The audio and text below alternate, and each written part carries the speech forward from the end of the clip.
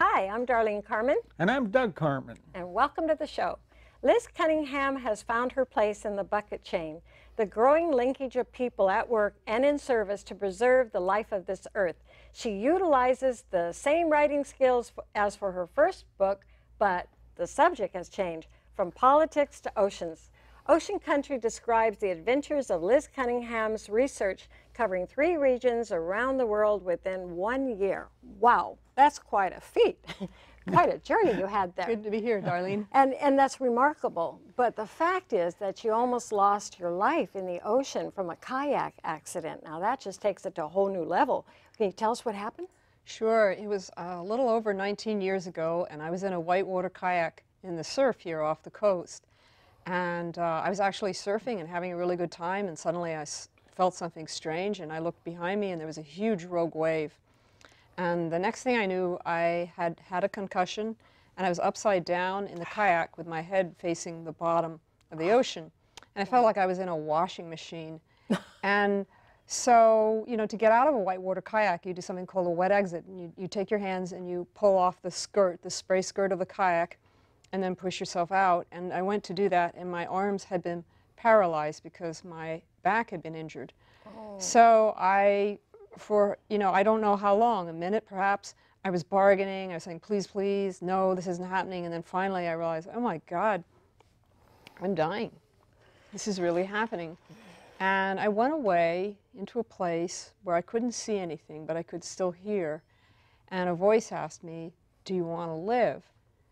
And so I said, yes. And then suddenly my eyes bolted open, and I had this painful shivering in my arms, and I had feeling. And so then I went and I grabbed the skirt, and I pushed myself out of the kayak, and there I was on the surface of the water, kind of coughing up water. And thank God I had a life preserver, because I definitely wouldn't have been able to stay afloat then. Wow, it's quite a story. Oh, well, 5 years later, you kind of had a setback. How did that affect you?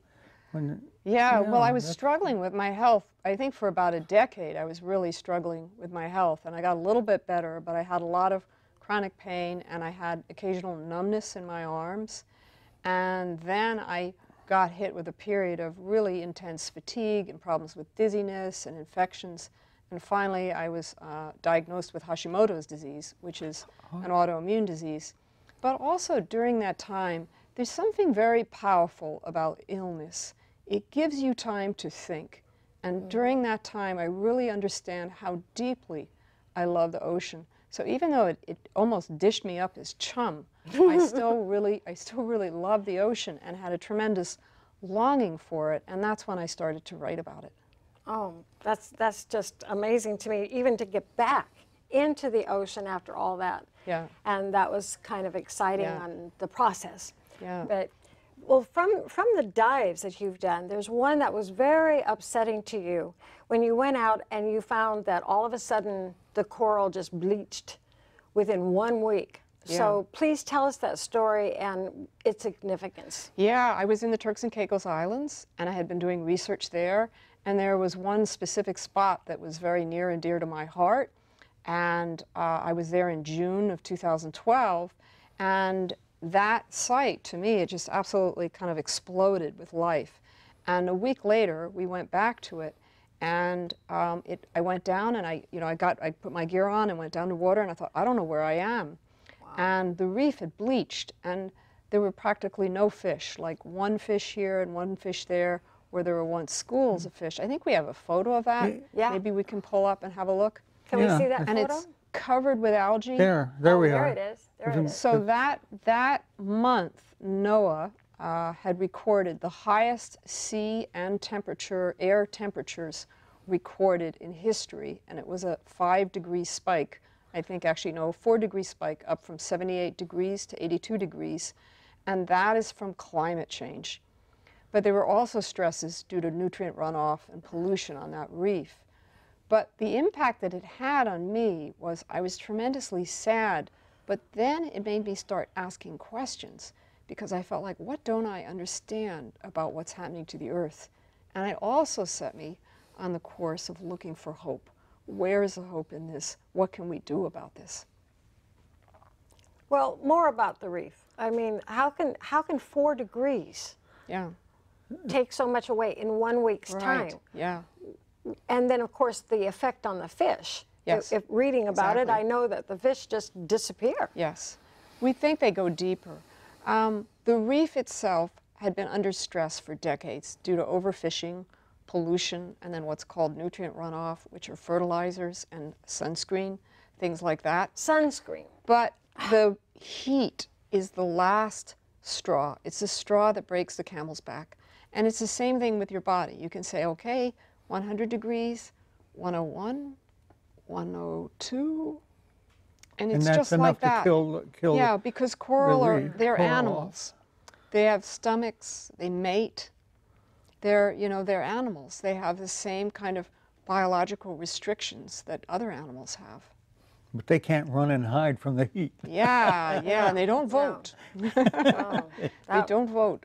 that was terribly, terribly upsetting. Well, you know, we're experiencing a drought right here in California right Yeah. now. Yeah. But it's nothing compared to what you found in Indonesia. Yes. Where they, I think they ration like 10 gallons of water for a family of 5 per week. Yeah. How, you know, what kind of circumstances caused that situation where you could have to ration to only 10 gallons for a large family? Yeah. That seems almost impossible. Yeah, and it was a really powerful experience for me to go and do this research for myself, because I felt like, well, I'm informed and I know there are problems with water, or I know there's problems with the ocean, or I know there's problems with the environment.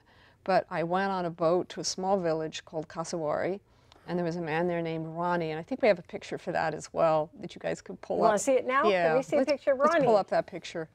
So, and I went and I talked to Ronnie, Ronnie? and yeah, and he explained to me that there's less fish, there's more plastic in the water, and you know, at the end of the interview, I said, well, is there anything else that you want to tell me? And he said, yeah. And I said, what? And he said, well, we need water. And I felt like a windshield had shattered. I was like, what? And he explained, well, there's less fish, but when we have enough fish, then we sell the fish, and we use that money to go to the water plant to get fresh water. And we get about 10 gallons, and we try and make that last a week.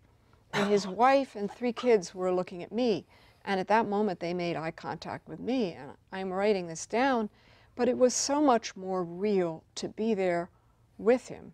And I remember that day, I had my notebook, and I said, I'm going to promise that I tell his story, because it was much more real to be there face to face and see the look on his face. But the causes for that are pollution, lack of waste management. In Southeast Asia and the Caribbean, 80 to 90% of sewage is discharged into the ocean. And it's also an issue of lack of water treatment plants. So all those things, and the other thing is because of climate change, sea levels are rising, so salt water is leaching into aquifers, so some of the wells don't have drinkable water anymore. So it's a huge crisis. So many things. Because they certainly don't lack for rainfall in Indonesia. Yeah. And that's quite Right. very Yeah. tropical Yeah. in most cases. So it's what you're saying. It's a management. It's a human management of all their Mismanaged. mismanagement. Right. Yeah, Yeah. of their current resources Yeah. are not able to process. And I guess you said the wells are turning Yes. back. Yeah, the Yes. ocean water is leaching back into Yeah. some of the land wells. And So there's a lot that can be done, though, and it's investing in waste management, also investing in more water treatment plants, also just educating people about hygiene. That's really important, too. So there are a lot of steps that can happen, and some of them have to do with the governments themselves investing it, and there are a bunch of NGOs as well that are working to stream funds into that area for that very purpose of improving water when quality. you're traveling to these places, Yeah. are you traveling with a huge staff? No, no. So tell me about how you're Solo traveling. with notebook, which was really a remarkable experience. Yes. But sometimes I had a traveler, a translator, and sometimes Yes. as well, like there was a village liaison that would come with me or something like that. So I wasn't always alone. Did you ever have any problems with the local government? Because you're certainly investigating. They might not want some information that you're finding. You know, No, I mean, I was traveling alone. You know, writers are seen as pretty innocuous, and I didn't consider myself a kind of hard-bitten journalist. Certainly there are areas, there are restrictions for journalists in West Papua, and they don't like people going into lumbering sites there, and there still is a serious problem with freedom of the press in Indonesia. It has not been resolved. Well, there's so many wonderful people in your book, so tell us about somebody you'd like to share. Well, there are a lot of people to talk about, but one of the stories that really is one of the most amazing to tell people about are some fishermen that started a collective in Indonesia, and they collectively agreed not to dynamite fish, and they were in southeast Sulawesi. And these guys, they really bowled me over with their courage, because they had made the choice to earn maybe $5 to $40 a day compared to what they could earn with dynamite fishing, which is like $85 to $175 a day. And they knew exactly what they were doing. They basically understood that there was so much dynamite fishing that there weren't going to be any fish left. Well, can we back up a little bit? Yeah. Now, they're getting the higher price because they're selling it to the black market? It can be black market. It can also be just the number of fish that you collect. So it can be small scale. It also can be large scale. And in that case, it's linked to organized crime and narcotics networks. Yeah, but with more fish, less demand. So it's a If they went out and got fewer fish, then the price of the fish would go up. Right, so they collectively got together and said, we're going to work, stop the dynamiting, which produced multiple amounts of fish, but drove the price down. And another consequence, I guess what you're saying, is that they'd eventually kill off their resource for fish. They did have to make a choice to earn less money. But they did it for their communities, and they did it for their kids, because they knew, like, down the road, another decade or two, there just wouldn't be any fish left. How long did that take, the process of time, approximately, for them to come to that conclusion?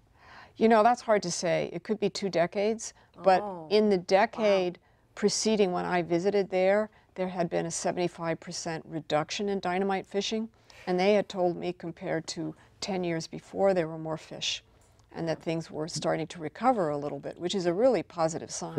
So they could actually see for themselves that if they had continued with this process of dynamiting fish, they'd work themselves. Right? There's just nothing after that. And I think one thing that's very powerful about what they did is they took actions in a situation where they felt that things might be totally out of control and things were really just going to hell. And still they decided to make these sacrifices and take a wise step and see where that would take them.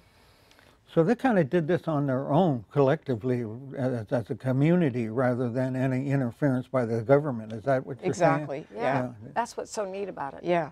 I think that some of the NGOs there, World Wildlife Fund and the Nature Conservancy, there were definitely people there helping them learn more about ecosystems, but very much so the collectives themselves are ones that are run by the fishermen, and they're self-supporting. Yeah, pretty cool.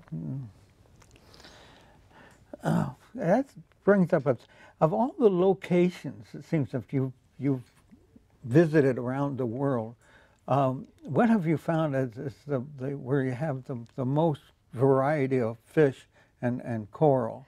Yeah, you know, well, that was something that was very special for me to go visit, and that was the Raja Ampat area of West Papua, because that is the absolute bullseye, the absolute epicenter of marine biodiversity in the world. And when you're underwater, you can just see it. You're just kind of like, wow, there's fish here, another new fish, and you really notice it. It's a very, very dramatic difference. It's part of the triangle of coral? Yes, it's part of the coral triangle. I mean, a lot of people might not know where these areas are that you're talking about. Yeah, West Papua is actually the western half of New Guinea. And after World War II, a bunch of military men, they drew a straight line straight through New Guinea because it's so resource rich, and Indonesia took that western half. Now, I was reading the book, but I didn't write down the figures. Do you have any idea? I mean, the quantity, the different I don't want to say it, but there was like how many corals compared to... Yes, I've been a good student and remembered to memorize that. And it is actually 600 species of coral, and that's, I believe, 10 times the number of the Caribbean. And then it is 1,500 species of fish, and that's about 4 times that of the Caribbean. But it's just numbers. But when you get underwater, you're going, huh? And then you go to a new place, and there are all these brand new fish. I mean, coral. I mean, I'm an artist. I painted coral. Yeah. I could maybe do 10. I mean, that might be a stretch. I could do 10. I mean, I don't think people know about these corals. They must be totally amazing to see. And of course, your photographs underwater. Love to see those. I think we have one photo that's here we have available that shows a beautiful coral with a school of fish. And I think that one of the things that's really amazing about being there and amazing about biodiversity is there's a very strong correspondence between beauty and survival.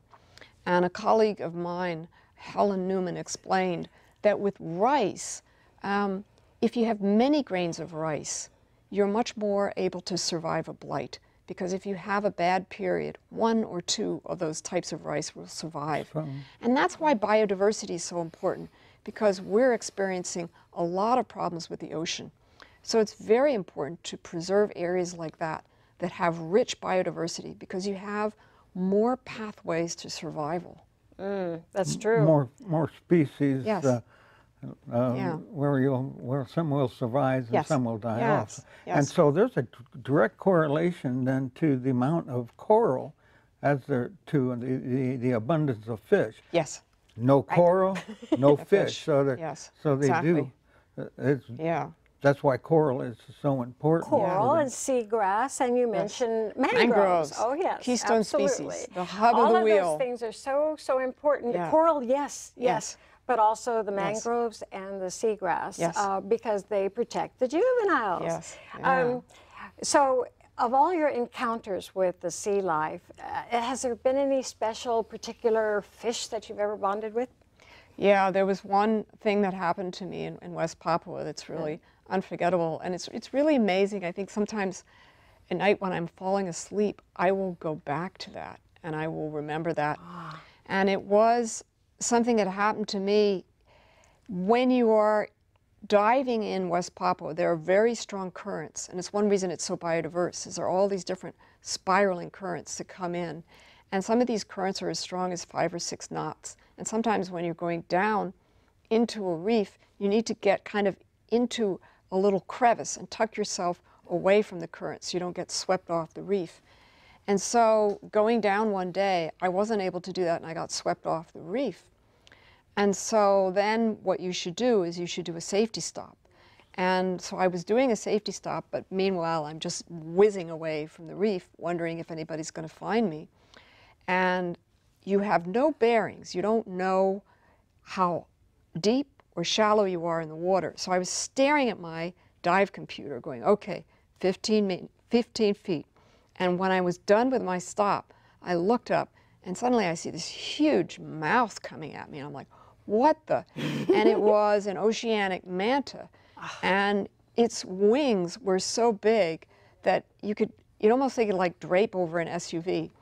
And it just came right above me. I'm like looking, I could almost touch it, and then it turned, and then the tail passed, but didn't touch me, very carefully.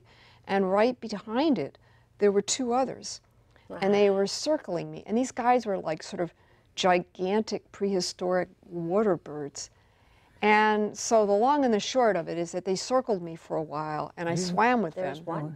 And so I'm swimming with them, and I'm thinking, okay, I should go up. I really should go up and look for land. And then suddenly, all of a sudden, I saw the divers, and I saw the reef. And I was like, what? Did they create a buffer in the current? Did they bring me back? And all I know is I ducked behind a coral knob to get out of the current, and all of a sudden, I saw like these little handkerchief shapes just disappearing. So the current it sweeps you out, or does it sweep you down? It sweeps you out. It can sweep you down. I have heard told tales of that as well. But it can sweep you far enough out that you can lose. Yeah. Yeah. Be hard to get back in. Yes, it would be hard to swim You get back. caught in a current and then you just keep going out and out and out. Well, those mantas are quiet, aren't they? Yeah. He probably snuck up on you a little bit. Well, I think I was so tunnel vision about keeping my depth very even that I just was looking at my computer through a straw. Because you don't want to dip down or up, so you're very focused on maintaining your depth. Well, mantas, they eat like plankton, or they eat very micro, like plankton, right? Well, they weren't hungry to eat her. I don't know, just so people know that a mantis it doesn't threaten. No, they're not like a TV producer that bite your head off or anything. No. But they're very docile as far as human, as long as you don't harm them, because they do have a stinger, right? Yeah, but they feed on microscopic plankton. So well, tiny little they're, pieces. What do you call them? Fins? Yeah. Their wings? That's why they have the big mouth. You got to watch out for that. Pew! Yeah, but because they're huge. Yeah, absolutely enormous. Huge, but beautiful. So. In California now, we're experiencing a drought in this area. No, you want to talk about the coastal. Yes. I'm just trying to remember. Yeah, the coastal the coastal waters of California are pretty much protected, as I understand, and that's a good thing for California.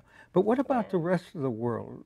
Is there other areas, like you were talking about, where they're doing something positive to try to protect the reefs off the shoreline? Yeah, you bet.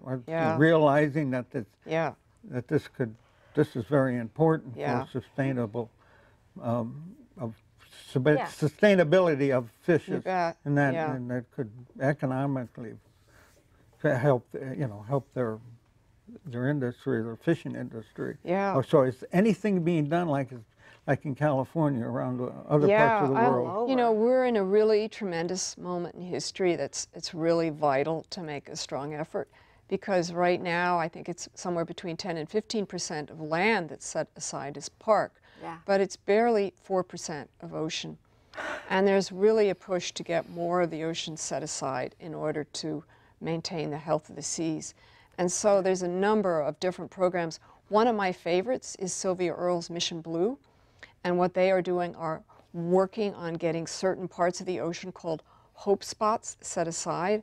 And one of those hope spots is the Bird's Head Seascape, which is that section of West Papua, which is so biodiverse. But it's definitely a push to get those areas set aside, and it happens through petitions, it happens through lobbying politicians, it happens on a community level, it happens through discussions at the kitchen table. But it's really important, and it's of similar importance, that we needed to set aside parkland. I mean, the ideal goal would be to have 20% of the ocean set aside by 2020. Definitely, the more the better. But it's really important not only for the life of the seas, but it's also important for food security, because 1/5 of the world's protein comes from fish from the ocean. So it's a huge source of food for a lot of people. Well, we got about 3.5 minutes left, maybe, to talk about somebody else from the book.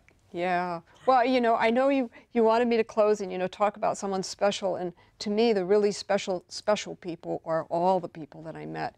And part of the reason that is because one of the things that I really wasn't aware of before I started traveling was how many people in so many different cultural and geographic circumstances are working so hard to save the life of the seas, but also the life of the earth.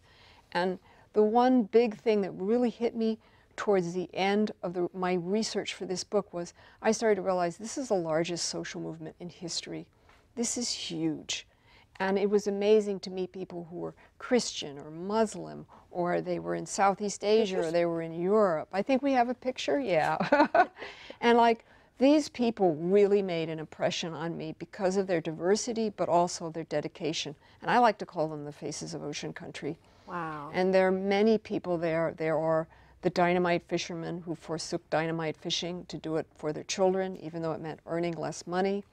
There's a woman, Elizabeth Vallet, that I admire very much in Paris, who works making supply chains sustainable, and she explained to me over and over again, to do something like that, everybody needs to be engaged. So it's really not one person, it's the marriage of multiples, the force of meeting all those different people around the world. You must have a diary that long, and you must have enough material for several more books, I would imagine. Yes. Right? Yes. Yeah. Which I'm sure you're going to be back diving pretty soon, right? Well, I think my big dive right now is reaching out to the public, because the issues are so urgent. I'd love to go run away and get back in the field with my notebook, but I feel like the issues are so urgent, especially climate change, that where I belong right now is just reaching out to as many people as I can and sharing the experience that I had. Well, it seems like you were very well received by most of the people that you encountered, and I think that's wonderful that you were. It seems like it was to me. Yeah. Anyway, I just want to thank you so much for being here. I really, really appreciate that. And I'd like to remind everybody out there that we really have to be mindful of what we put into the ocean and what we take out of the ocean. I would like to thank everybody out there that's working to help preserve this beautiful ocean that we have. It's a tremendous renewable resource, and we need to guard it. So check the website for more details, and thanks for watching the show. Watch again.